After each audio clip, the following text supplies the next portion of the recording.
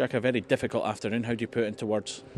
Humiliating, embarrassing. So I think there's two ways to look at it. Well, there's a few ways to look at it. From a personal point of view, as a manager, as a football club, for players, as I said, as a collective of the fan base, humiliating and embarrassing. It's the only way to describe it. You shouldn't lose a game by that manner of goals. You shouldn't lose a game in that manner of performance. So we have done. So every ounce of criticism that fall upon my shoulders is deserved, because I said from a professional pride perspective, really so. What have you said to the players after the game? Well, similar as I've just said to you, in terms of that embarrassment and humiliation. They should feel that way, because it's how I feel. I think if you have that desire to want to succeed in your career, when you have days like today, it should hurt you immensely. But ultimately you have to own the responsibility for it, and you also have to own the solution as well, because criticism will rain heavily upon you for it. But ultimately it's only you individually, players individually first and foremost, that can control their own behaviours and actions, like myself, and you can only drag your own self out of that situation. What is the solution then when you didn't get the reaction after the Alkmaar game, for example?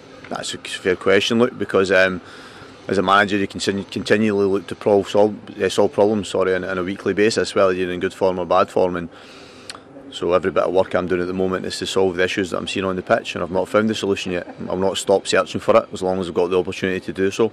But I need to find it. I need to find it quickly. I need to find lots of them, because there are lots of problems to solve at the moment for us. How difficult a balance is it when you say it's embarrassing and humiliating, but also trying to protect players as well? Is it a case of, if you're going to keep putting in performances like that, you can't protect them? No, I don't think we should be protected by it. I think those players that have worked under me over the years and deal with me know that I'm hugely protective of my players and own the responsibility, and I'm doing likewise again today. It's ultimately my shoulders that it falls upon in the performance, and if there's going to be heavy criticism, put it on my shoulders. I'm broad-shouldered enough, I'm experienced enough to deal with it, but you can't run away from it as well. You know, it said every player should feel embarrassed and humiliated and struggle to sleep tonight, because it's a professional pride. So irrespective of the level of the opponent and the level of the game you're operating at, you should always feel that way if you've got that desire to want to be successful and win. When it's results like this in Alkmaar, it maybe attracts unwanted attention. Does that put more pressure on you? Do people then start focusing on your role? Yeah, probably, and that's the nature of the beast, and I won't shy away from that either, because I think prior to this season I don't think I lost a game more than 3 goals as a manager, so this is hurting me. I'm suffering from it. Doesn't diminish my want to put it right. I've overcame challenges before, and I want to overcome this one, but it hurts a lot.